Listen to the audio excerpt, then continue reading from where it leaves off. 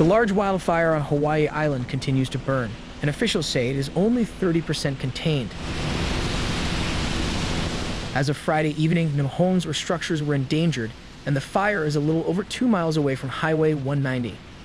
State officials say the fire has grown to over 16,000 acres in size.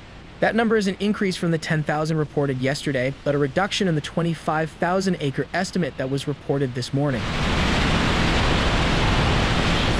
This map published by the County of Hawaii gives an idea of the size and location of the fire.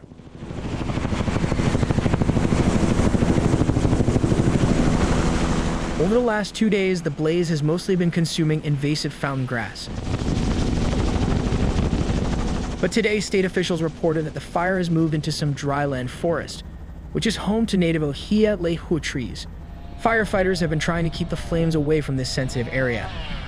Look at the map. We get this broken into 3 branches. Firefighters from federal, state, and county fire departments are being supported by heavy equipment and water-dropping helicopters. 14 to 18 with gusts to 22 from the northwest.